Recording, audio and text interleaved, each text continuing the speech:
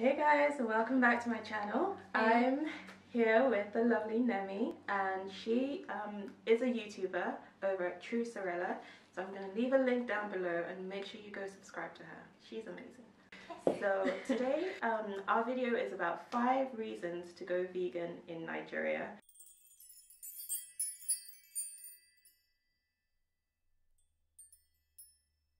I hope you enjoy the video. So the first reason we came up with is health reasons. So as you know, meat eating contributes to so many different, health related diseases like cancer, diabetes, cardiovascular diseases. And so by going vegan, you can pretty much reduce your chances of catching these diseases. If you can take control of your health by going vegan, then why wouldn't you want to, right? Yes. So guys, think about it. So guys, the next reason to go vegan in Nigeria is weight loss. Meats are generally quite nutritionally dense and calorie dense, and by removing them and replacing them with plant-based substitutes, you reduce your overall calorie intake and you lose weight as a result. And as Tommy said, it's healthier for you and your body processes plant-based foods easier. So if you've been struggling to lose weight and you've tried everything, consider, going vegan. Consider eating a mainly plant-based diet and see how your body reacts to it. I assure you guys, you will see a difference in your body and you'll see weight loss results. Another reason going vegan helps with weight loss, it's high in volume, and when you're on a diet or when you're on an healthy eating program, it's so important that you feel satiated and you feel satisfied, so you don't go binging on food. And when you're on a plant-based diet, there is so much you can eat, and you can eat a lot. So if you're one of those people that love to eat till you're belly full, consider going vegan, because you can eat and be belly full, not just that. Absolutely, yes. What's the third one, Tommy? I agree. So the third reason we came up with is that it's affordable. Now, as you know, so many people have this misconception that having a lot of meat in your diet is a sign of affluence. And it's definitely a cultural thing. It's embedded in our culture. We feel as though we can't have a meal or a party without meat. We feel as though we can't entertain people without meat.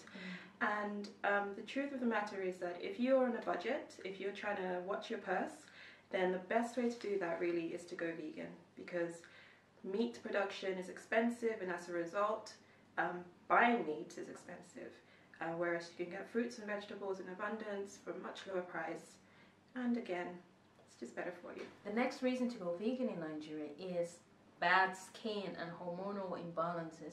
Now, I don't know about you, but in the past I've suffered from like acne, like cystic, those ones you want to squeeze, like cystic acne, and just generally hormonal imbalance and painful periods. And I did a 21-day vegan challenge, and the results were incredible. My skin cleared out, and I realized after studying over the years that going on a plant-based diet, as you remove a lot of these animal proteins that are generally quite high in all sorts of nasties and hormones, you remove them from your body and you detoxify your body, and you get rid of all the things in your body that causes this acne. So if you have bad skin, instead of spending your money on whitenishes, consider going vegan and just watch your skin change, watch your skin clear up, watch your eyes get brighter. I mean, guys, even if you don't want to commit, just try this for 21 days and let us know how you get on. Yeah, I couldn't agree more, Nemi, because I have to say, after I went vegan, one of the first compliments I got before anything else was, "Oh my gosh, your skin. What have you done? What do you do to your skin?" And I don't do anything special. I just use coconut oil.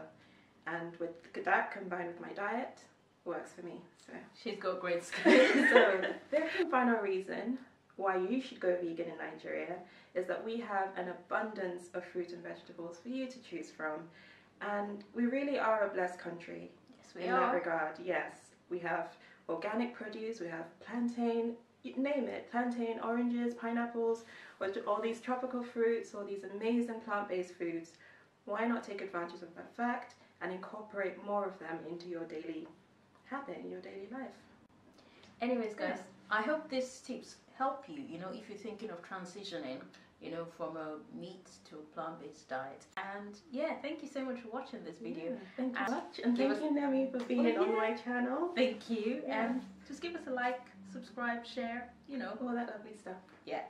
So thanks for watching. Thank you. Bye, guys. Bye bye.